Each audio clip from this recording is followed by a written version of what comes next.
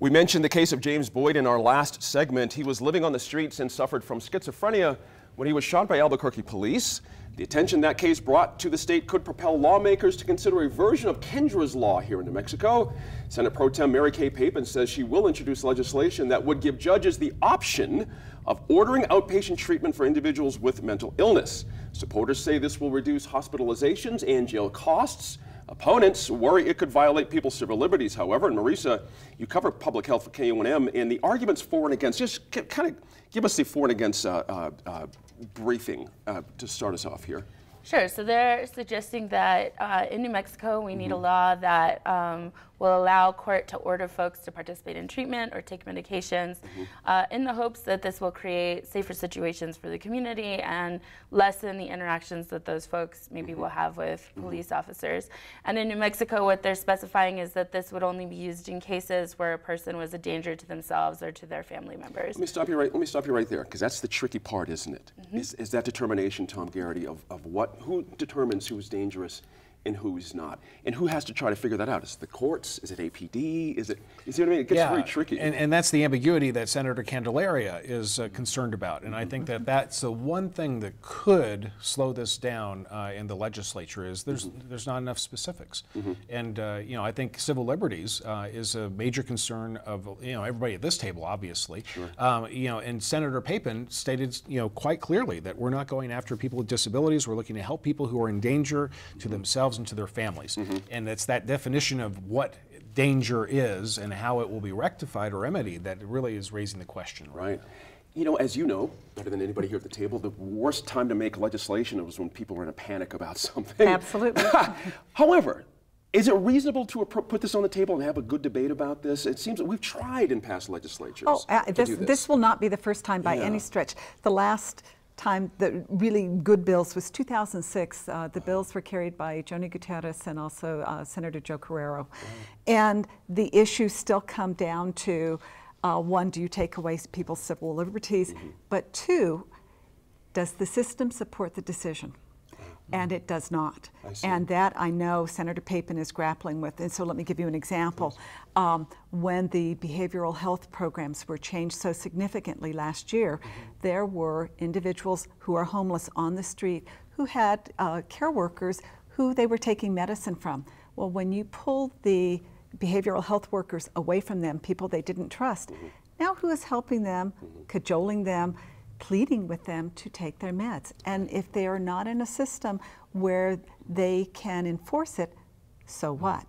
So what? Interesting. And that was the big question that I had about in reading about this, because I've reported so much on mental health over the last year, is there's a lot of concern that there's not enough facilities, there's not enough psychiatrists, there's not enough people to prescribe these medications, there's not enough treatment programs. So if court is ordering people to participate in them, but those facilities maybe don't exist, then how does that play out? And I think it's also confusing to bring this issue up in the context of James Boyd, because it's not clear to me that he wasn't taking his medications, and it's not been proven that he was a danger to himself or to other people. So I feel like he's being used as kind of something to hang this conversation on, but I'm not clear that I think it's totally effective. That's an excellent point. Yeah. What, the idea that we're one of 5 states that don't do this, however, is the tide turned? Are we going to have to make some kind of move here and just kind of manage it as it goes along? Well, I think overall this is an issue that we need to address. I don't know that this is the specific, the solution per se to this whole thing. To me, I think I see, there's a lot of gaps that happened in the system that James Boyd and others like him fall through. And along the way, there were a lot of opportunities for intervention of some sort, and I'm not sure that forced medication is the one that would have prevented something like this. I think when you start talking about forced medication, that issue of where do you draw the line, who is a danger, and who's going to make that determination. There's already a process if a family does feel the need to have an involuntary commitment. You can go through the process of doing that. I mean, it's a long process. It's very difficult, but it's set up that way for a reason. Because we don't want to be in a police state where people are just being plucked off the street and forcibly, placed behind bars and medicated and so forth.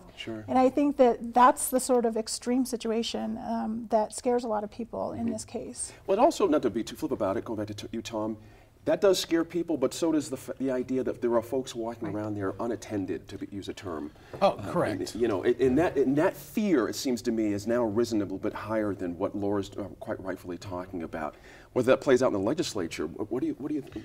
Well, just a couple of quick things on that. You know, the legislature is going to, you know, I mean, Representative Jones, Arnold Jones put it perfectly. They're going to do what they're going to do. Right. Clarification, though, James Boyd was a threat, and I think Rick Nathanson in his series in the Albuquerque Journal did a great job of documenting just the run-ins that James Boyd has had with the law in the past, to the point of even breaking an officer's nose. So, you know, I think that there is, it is good to use him as an example, but he's not the only example. There have to be others. But I think the key to this will not necessarily be coming up with a statewide solution because of the issues with behavioral health services. I think it's going to be able to empower local counties and local municipalities to set up their own programs and laws to deal with this, much as the city of Albuquerque tried to do back during the Chavez administration. Right. The other example is let's look to see who's doing a good job at this. And right now, San Antonio and Bexar County have really shown that they are able to really pump a lot of resources in. They have a smart approach called the Restoration Center. And I know it's something that the city of Albuquerque as well as Bernalillo County have been looking at as a possible option to handle mental health issues. Right. Once again, we're going to finish this segment with you, Representative.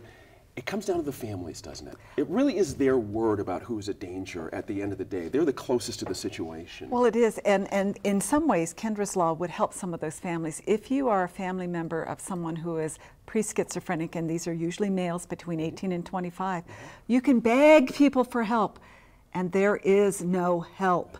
And so the other side of Kendra's law is there may be help to prevent, but then the civil liberties side is can you force people to take antipsychotic drugs that have tremendous side effects if all of a sudden you drop out from taking them? Right, interesting point there. Up next, I speak with outgoing Treasurer James B. Lewis about his career and the future of New Mexico.